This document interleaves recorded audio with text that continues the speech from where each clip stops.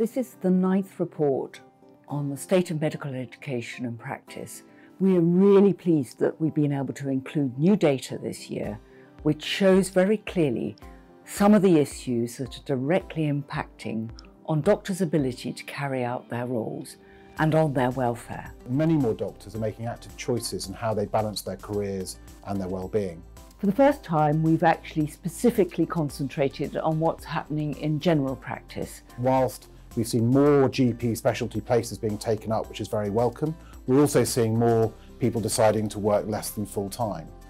More doctors are deciding not to move straight from foundation training into specialty training. Workforce planners and policy makers across all 4 countries in the UK need to reflect these trends in the practices of doctors, the working lives of doctors, to ensure that we can have the workforce we need to protect patients in the future.